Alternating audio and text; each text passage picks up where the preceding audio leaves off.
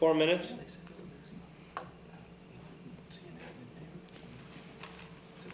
They said it was a big hit.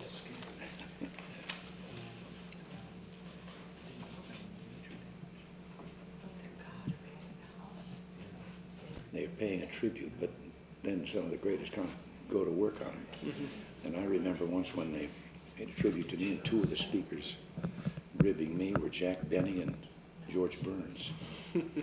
So I responded using their real names. Benny Kobelsky and Nathan Birnbaum. But that quieted him down for him.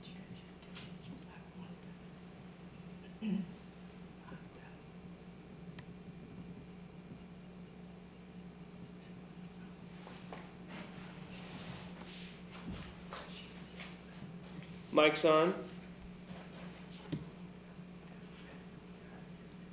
Stand by.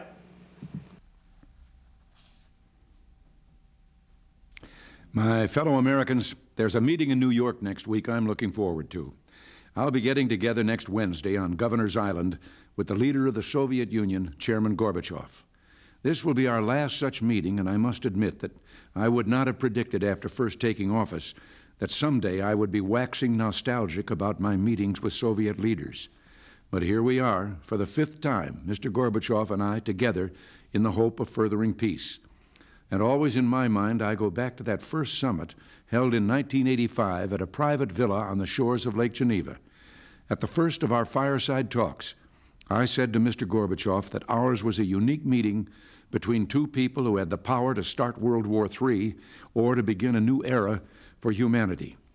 The opportunity for such a new era is there and very real. That isn't to say, of course, that that era is already upon us.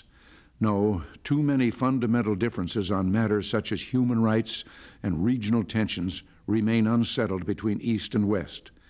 But it is to say that there is the hope of an era in which the terrible nightmares of the post-war era, totalitarianism and nuclear terror, may diminish significantly and, please God, someday fade away.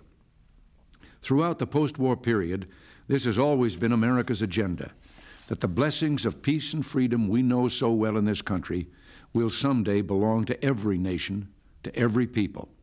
Toward this end, the United States and its allies have, over the last 8 years, pursued a course of public candor and military strength, but also a course of vigorous diplomatic engagement with the Soviets, and the Soviets have responded.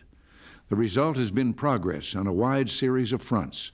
First and most obvious, we have signed the first treaty in history reducing nuclear armaments, indeed wiping out a whole class of U.S. and Soviet nuclear missiles. So too, other arms negotiations are moving forward. In pursuing this cause, the Soviets must abide by past agreements, and in this regard, the Krasnoyarsk radar violation remains a significant problem.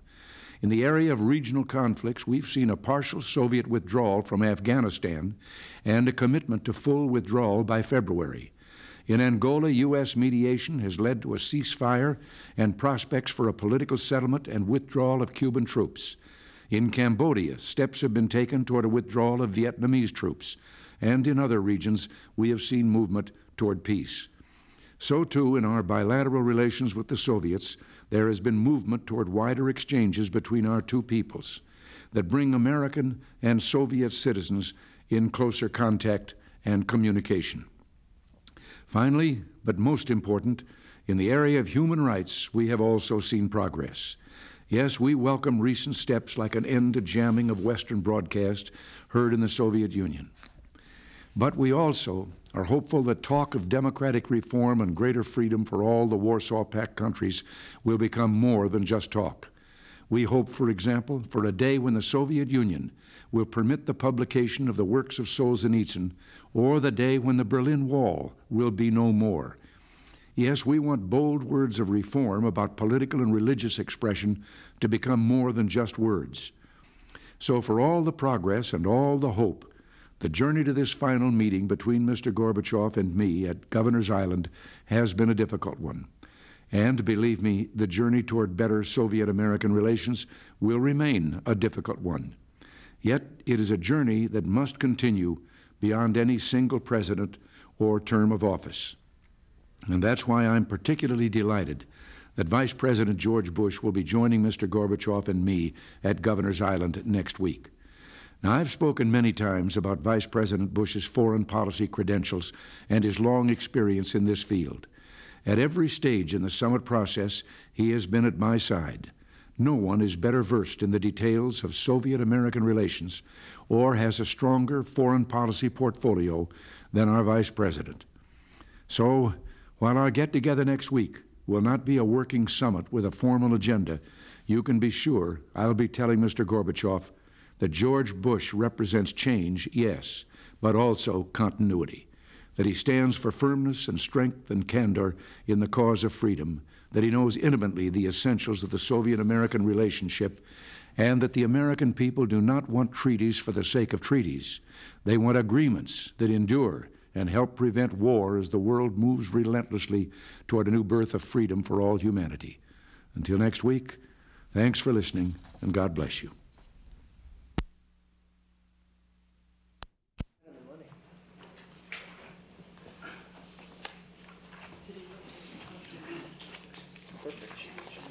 Watch gimmick works better than trying to keep track of it here. On wristwatch, yeah.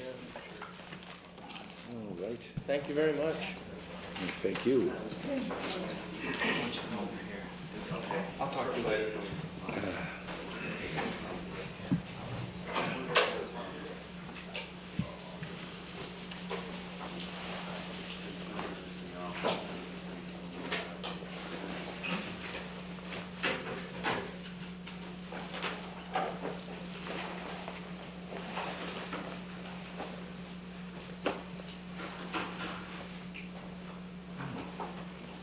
Nancy didn't come in? She went to the hall. She's talking to Rod. Oh. She's in the little study over there. Imagine that. Yeah. I'm beginning to agree with that president. Saw the first telephone. Can't remember which one it was, but they brought the telephone to him after it had been invented and demonstrated, and he did it. And then he said, well, this is true. Very interesting, but who'd want to use one? I don't want to use one.